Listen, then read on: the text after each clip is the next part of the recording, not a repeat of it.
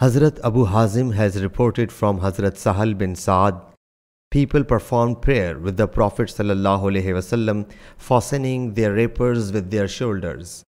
Hazrat Muhammad bin Munqadir reports, Hazrat Jabir radiyallahu anhu performed a prayer in only a rapper, which he had fastened with his neck, whereas the other sheet was hanging on the peg. Someone said to him, "Do you perform prayer in only your izar?"